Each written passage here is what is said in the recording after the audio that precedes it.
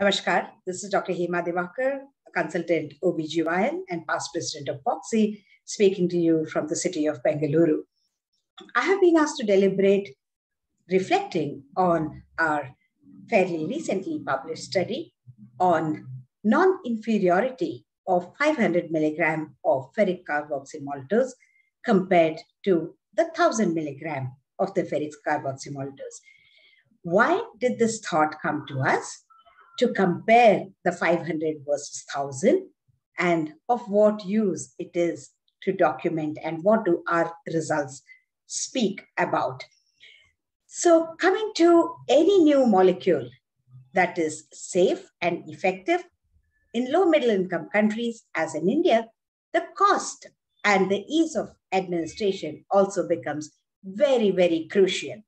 So if you can use 500 and achieve nearly the same impact as having used 1000, then you can actually treat double the number of women at half the cost.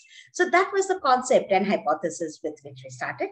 Is 500 mg good enough?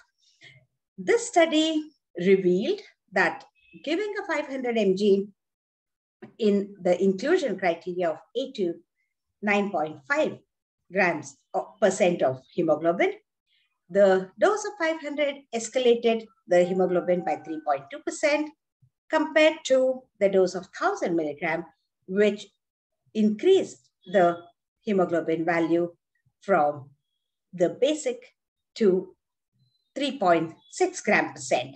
So 3.2 versus 3.6. That is the documented rise of hemoglobin you will see if the patient belongs to 500 or 1000 milligrams of FCM injection. Of course, the inherent advantage of FCM that it is a single dose and patient need not make multiple visits. That is straight away a given advantage. It is safe. That is also proved beyond efficacy. How could 1000 not score better than 500? When you ask that question, yes, in a research mode, when you not only do the hemoglobin, but also do the transferrin, ferritin, etc. Of course, the storage in the form of ferritin is far greater when you administer 1000 milligram. In the Indian context, for example, a patient comes in the 7th or 8th month of pregnancy. There is very little time for delivery, 7.5, 8.5 gram percent, and she cannot afford the 1000 milligram. Is it okay to give the 500? That was the key for our thought process.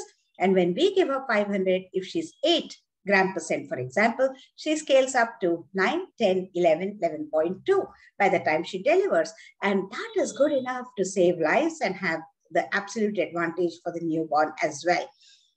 If the affordability is not in the question, of course, you can give 1000 milligram, but please do not refrain from giving 500 because it has its advantages.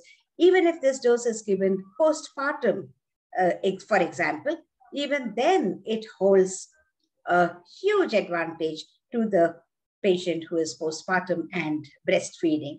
So then this paper published in the Innovations Journal spoke about the non-inferiority of the efficacy of 500 versus 1000 in terms of increase in hemoglobin.